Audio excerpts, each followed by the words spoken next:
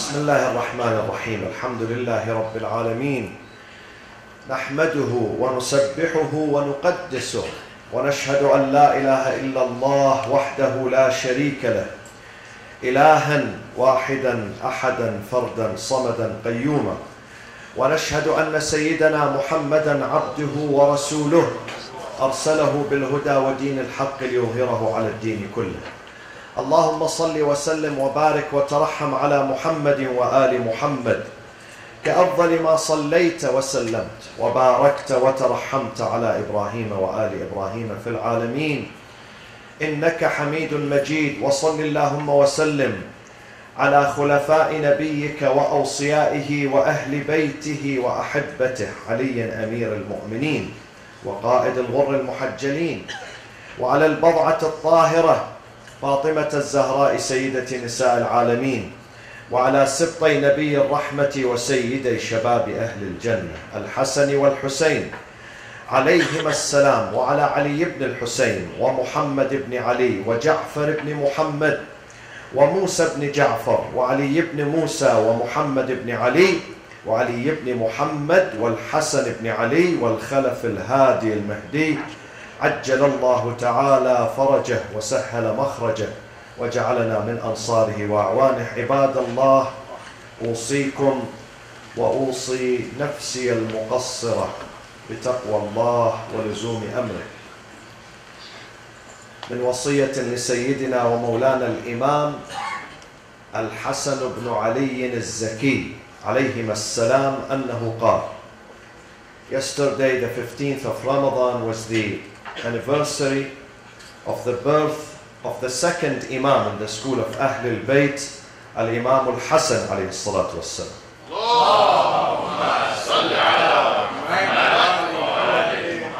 In his will, wasiyah, in his advice to one of his students, he says, Ista'idda li safarik, prepare for the day of departure. We have a day of departure ahead of us.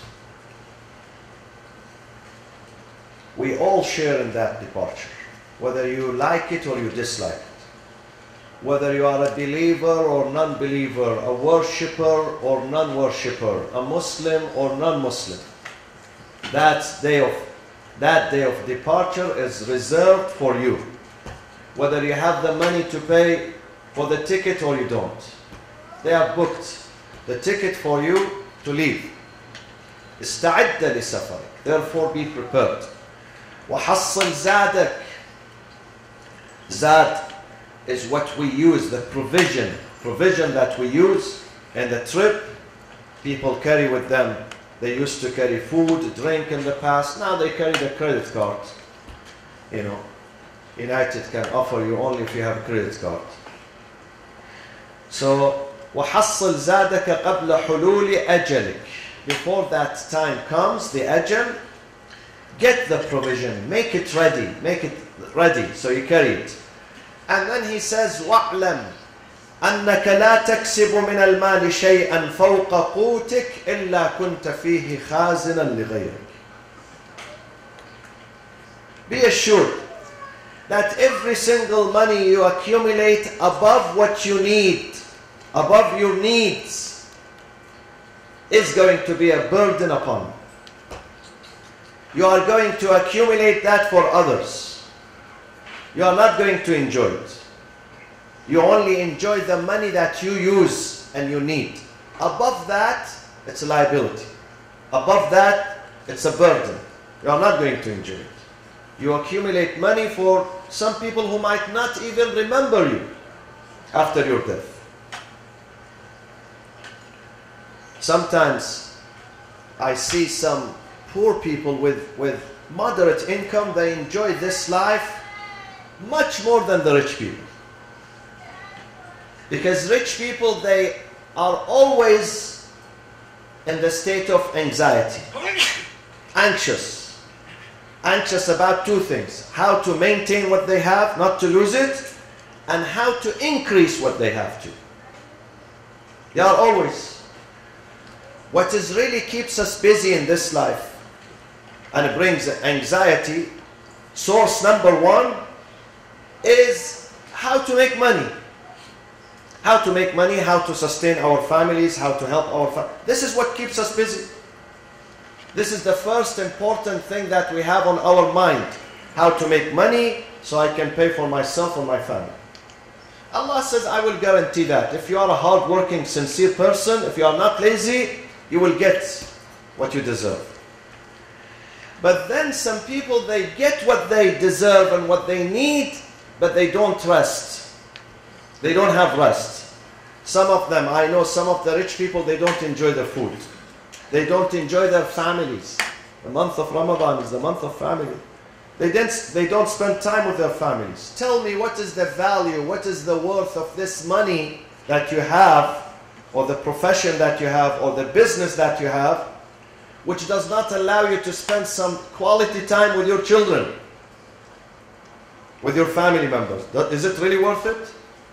Sometimes I see people with minimum wage, $10 an hour, they spend more time, quality time, they enjoy their time with their families, much more than those who are millionaires. Imam Hassan alayhi salam says, when Allah has given you what you need, then if you make extra, share it with others. Don't keep it. Don't accumulate. There are some rich people who have lands and properties that they have not even seen. They don't see it, they don't enjoy it. He accumulates, and then on the Day of Judgment he has to give the answer. People come after him, sometimes not even his children, his great-grandchildren. They enjoy that property, they enjoy it, and the grandfather in his qabr, wherever he is, I don't know, where they take him, he has to give an answer. وَاعْلَمْ Be assured. إِنَّكَ لَا تَكْسِبُ مِنَ الْمَالِ شَيْئًا فَوْقَ قُوتِكَ. Every single penny that you make above your need, you have to give an answer to that. It would be a burden on you. Try to share. And the month of Ramadan is the month of sharing. The month of Ramadan is the month of generosity. The month of zakat. The month of حقوق الناس, حقوق الله and حقوق الناس. Before Layal al-Qadr again, if you have some debt to people sometimes begin with the people. Go and give them back. Whatever you have taken, whatever loan you have and the loan is due, you have to go and give it back before Layal al-Qadr. I mentioned this hadith that the Prophet ﷺ, or the hadith, now I'm fasting, I want to be accurate. He says, Al-Shaheed, all people are going to be held accountable before they go into paradise. They have to look into their files. They check their passports, except one group. They go without checking their records. And this is Al-Shaheed. The martyr, real martyr, not martyr who works for Daesh. The one who works for Daesh, right away to Jahannam. Immediately to Jahannam. No doubt about it. The one who murders the Muslims during Ramadan and before Ramadan and after Ramadan, and murders women and takes. Yesterday they took women from Syria as Asra, Usara, prisoners of war. And they brought them from Syria, they were selling them in Fallujah in Iraq. And they take women from Iraq, from Anbar province, they go and sell them in Syria in the market. This is Daesh. This is the Islam of Daesh. This is the Khilafah of Daesh. This is the type of Khilafah that Daesh wants to bring to the Muslim communities. And unfortunately, some brainwashed, some naive people in our community, in the Muslim community, they believe Daesh and they support them. So, the Shaheed who gives his life for the right cause, they would not stop him, they would not answer him, right to the Jannah.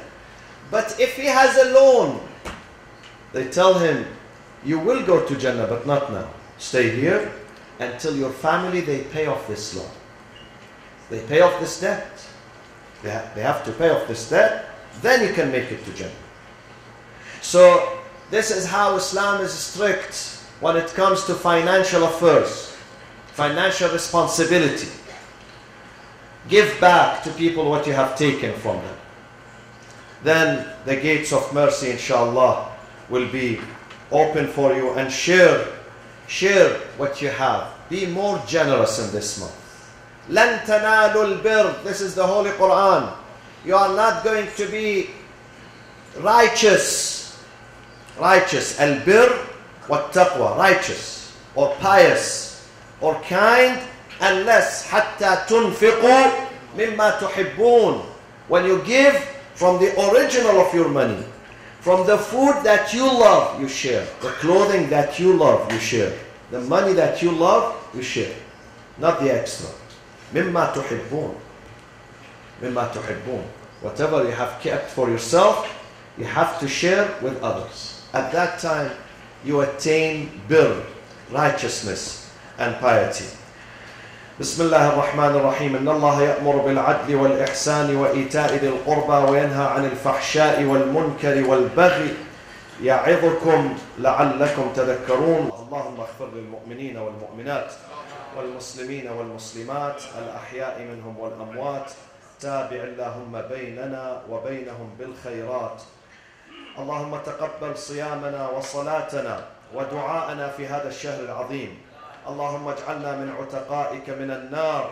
اللهم أدخلنا الجنة واغفر لوالدينا ولأرحامنا ولأهلنا وأصدقائنا. اللهم ارحم المسلمين والمؤمنين في كل مكان يا أرحم الراحمين. اللهم فرج عن إخواننا المؤمنين في سوريا وفي اليمن وفي العراق وفي فلسطين وفي مصر وفي كل مكان يا أرحم الراحمين. وعجل في فرج سيدنا ومولانا صاحب العصر والزمان. وإلى أرواح المؤمنين والمؤمنات والشهداء ثواب الفاتحة مع الصلاة على محمد وآل محمد.